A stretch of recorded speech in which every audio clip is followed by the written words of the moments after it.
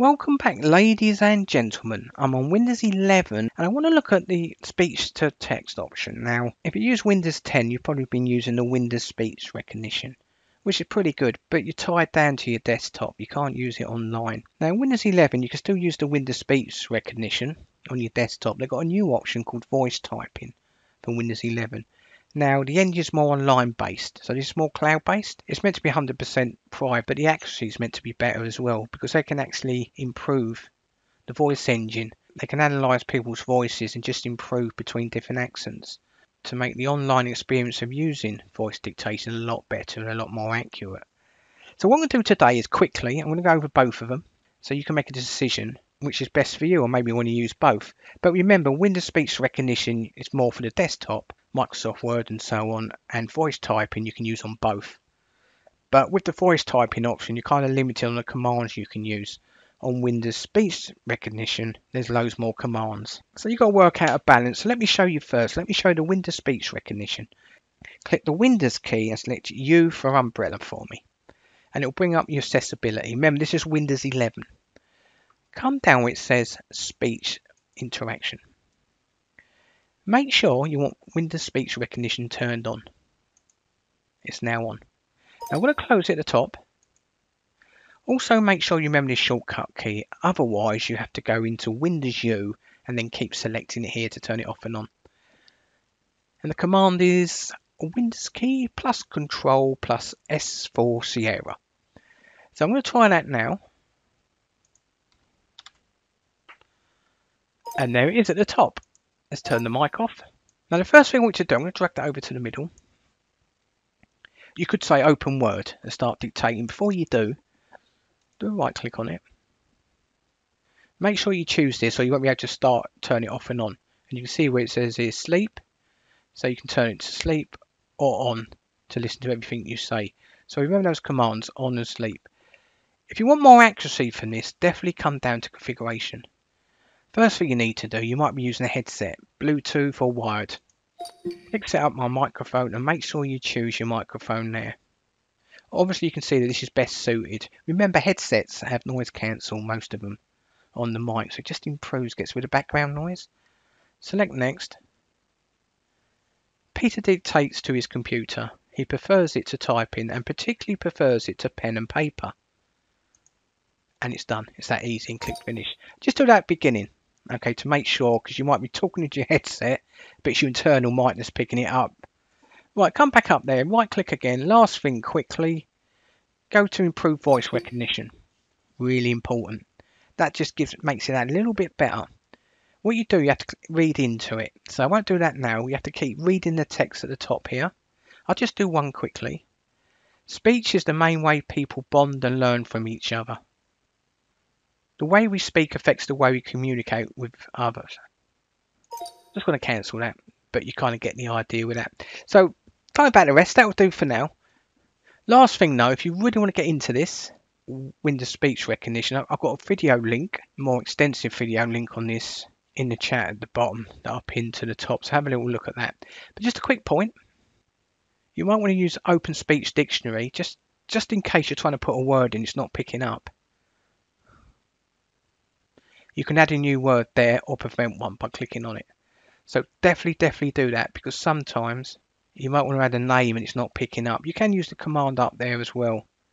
You could say start spelling and spell the word, so bear that in mind. Now, let's see the dictation, because I want to see the difference between Windows speech recognition and the new voice typing in Windows 11. Open Word. New blank document.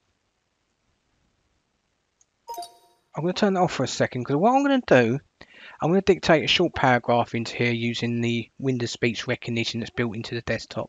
And then I'm going to do the same for the new voice typing, where the engine is more online based, cloud based.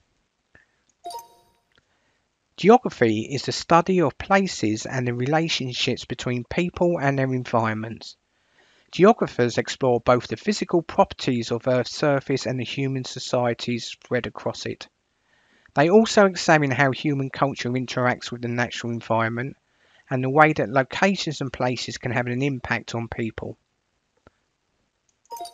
I'm going to turn that off. So there's my first paragraph I dictated. Now, you have to say your punctuation full stop, and or ampersand, open quote, close quote. If you want to add your punctuation in this, by the way. Okay, so I'll do a bit more for you. Full stop.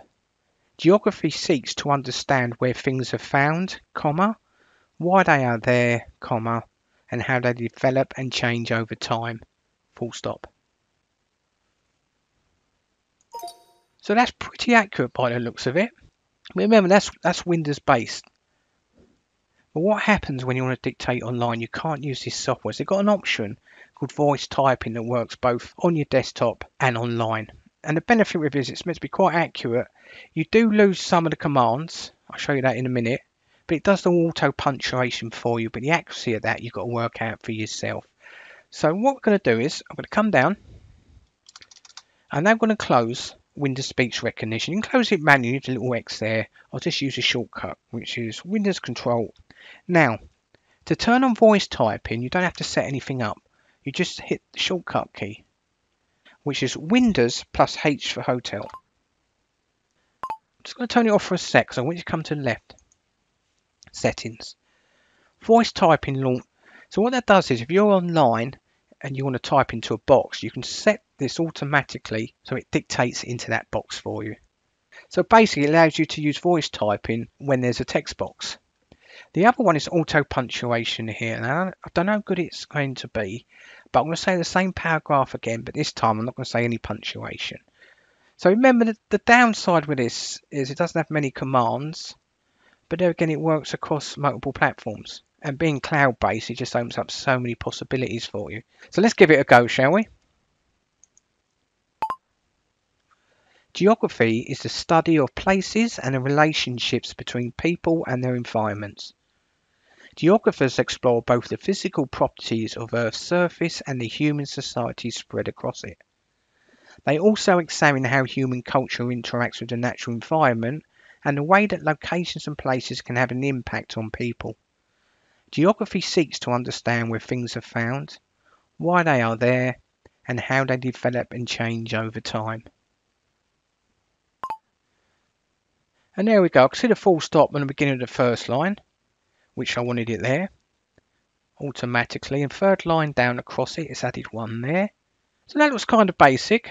I don't know how it works with other punctuation, have a little play with that. The benefit with this is you can use it online. So what I'm going to do is I'm going to open up Google Chrome and remember to turn it on.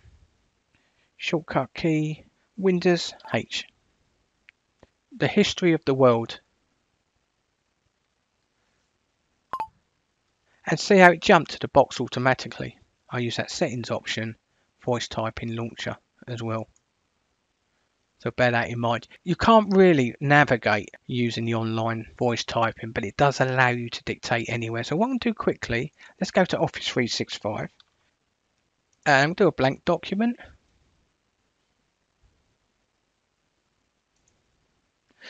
Now remember, the benefit with that also is if you're doing emails online, a lot of people use Google, Yahoo, or even Outlook.